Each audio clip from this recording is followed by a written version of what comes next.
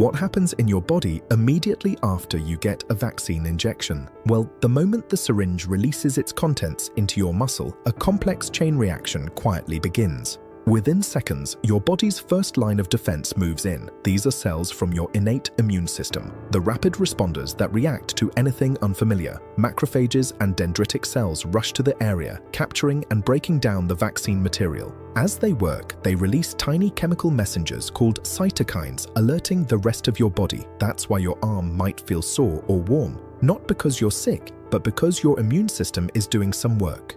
Some of those cells then travel to your lymph nodes, the quiet headquarters of your immune system. That's where the real training begins. They present fragments of the vaccine to B cells and T cells, the specialists that learn to recognize and remember specific threats.